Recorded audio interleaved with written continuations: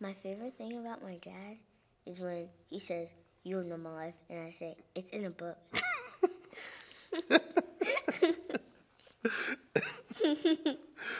Oh man, Devin, what's your favorite thing about Leah? that she's just like me. Like she's really goofy.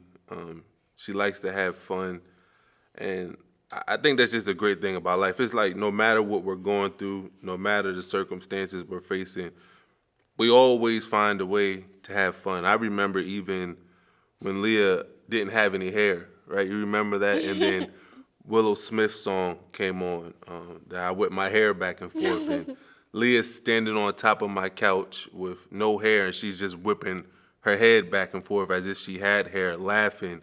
It was just like, man, when you're able to laugh at your pain, it makes it a lot easier to deal with. So just her having that sense of humor to be able to, laugh at, her physical changes that she was going through as she was battling cancer, it just made things so much easier for us.